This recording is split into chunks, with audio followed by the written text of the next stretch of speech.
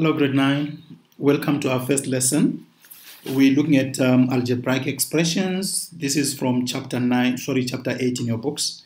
And we will start with multiplication of algebraic expressions. It will be good for you to go back and revise some algebra that you did in grade 8.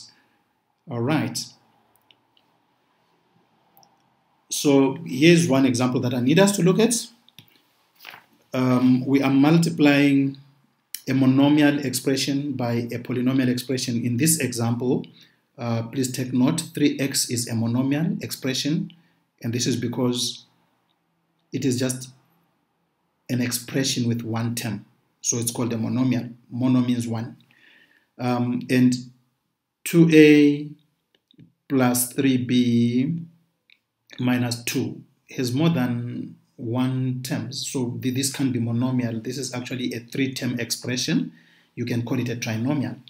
So how do we multiply 3x by 2a plus 3b minus 2? Right, we use a method called distribution, which means we take 3x and multiply it by everything that is inside the bracket. That is called distribution. So 3x multiplied by 2a will give you 6ax. 3x multiplied by 3b will give you 9bx. And 3x multiplied by negative 2 will give you negative 6x. And that's it. You can't simplify that answer any further. All those three terms are actually unlike terms, so you leave your answer like that. Okay? Here's another example. We are multiplying 3x, which is a monomial, by 2x minus 5, which is a binomial. Now this is binomial because this has two terms, so bi means 2, and negative 4 should be multiplied by a trinomial. So we use the same method, distribution, exactly the same way we did in the previous example. So distribute the 3x into the bracket. So 3x is multiplied by 2x, you get 6x squared. And 3x is multiplied by negative 5, that will give you minus 15x. Then distribute the minus 4. Minus 4 is multiplied by x squared to give us minus 4x squared. And minus 4 is multiplied by minus 4x to give us a plus 16x. Negative 4 multiplied by positive 1 will give you a negative 4. In this example, we have like terms now. If you compare 6x squared to negative 4x squared, you will notice the exponents are the same. They're using the variable x, and the exponents are both equal to 2. So these are like terms. So like terms can be simplified. So we are going to just group the like terms, which means we are writing our like terms close to each other or next to each other. So minus 15x and plus 16x are also like terms. So we group them together, write them close to each other so that we can simplify easy. So 6x squared minus 4x squared will then give you 2x squared. Minus 15x plus 16x will give you positive x. And your negative 4 is on its own, so it stays there. Okay? Let's go on and look at example 3. In this case, we have a binomial expression, 2x minus 5, and another binomial expression, 3x minus 4. And we're going to multiply this. And this is how we do it. The easy way is to think like this.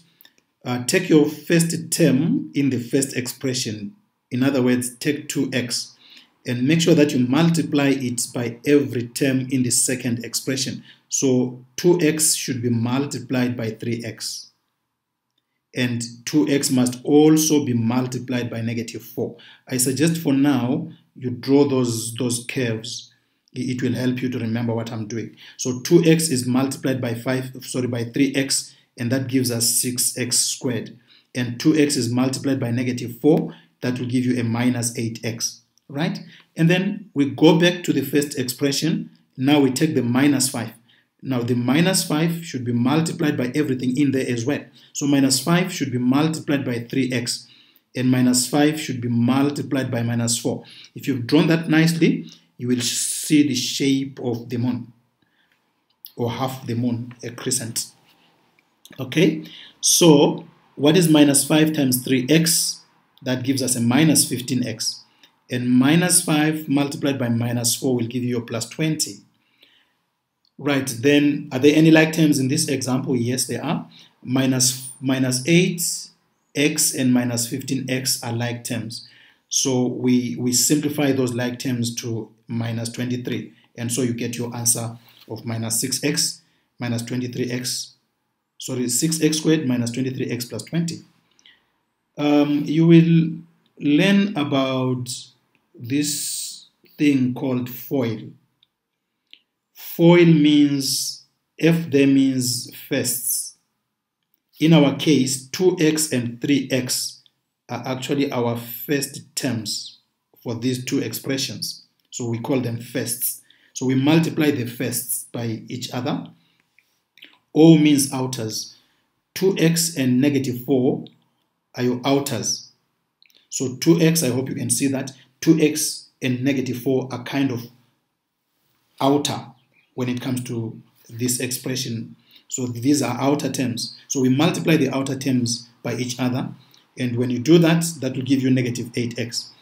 Then for the inners, negative 5 and 3x are inner. These are inner terms. These are inner terms. I mean, if 2x and negative 4 are outer, then minus 5 and 3x are inner.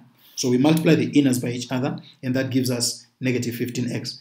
Then negative 5 and negative 4 are the last terms for both the expressions. So negative 5 and minus 4 are the lasts. You multiply the lasts, and then you simplify your answer. That is called FOIL. You can use that. You can use that. All right. Here's another example where we are going to be using FOIL. We want to expand and to simplify the square of 2y minus 3. Expand means multiply out the brackets. So expanding or expansion is actually the same thing as removing those brackets. Okay, so there should be a proper method of removing the brackets. First of all, please take note, 2y minus 3 is squared, which means 2y minus 3 is multiplied by 2y minus 3. I suggest that you open two sets of brackets so that you don't make a mistake there. So 2y minus 3 is multiplied by 2y minus 3. Open two sets of brackets like that. Then you can use FOIL now. 2y and 2y are your firsts. These are your firsts. They will give you 4y squared if you multiply them. Then 2y and negative 3 are your outers. You multiply those two, you'll get a negative 6y. Then negative 3 and 2y are your inners. That will give you negative 6y. And then negative 3 and negative 3 are your lasts. And then that will give you a plus 9. So we are foiling there. So these are inner and these are lasts. So that's your FOIL. Then are there any like terms here?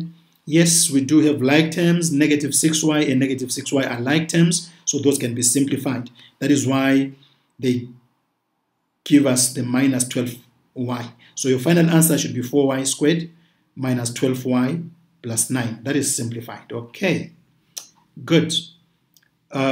Maybe another example for you guys.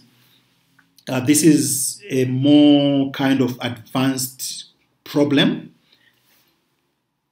Right, so 3x squared is multiplied by x minus 3. And then we subtract from that the answer that we get after squaring 2x plus 5. That is what the question says. So we are obviously going to use distribution for this first part. I hope you can see that. And we need to be careful here. We need to open those two sets of brackets because 2x plus 5 is squared, which means 2x plus 5 is multiplied by 2x plus 5. Right, so we distribute 3x squared here like this. So 3x squared is multiplied by x. That will give us 3x cubed. And then 3x squared is multiplied by negative 3. And that will give us minus 9x squared. So we are distributing there. Then for the second part of the question, we will need to FOIL. Can you see that? We need to FOIL. But because of the negative sign there, we need to make sure that the answer that we get after foiling is actually put inside a bracket. That's why I'm using these square brackets here to show that the answer should go in there because there is still a negative sign outside. So we will need to subtract whatever answer we get.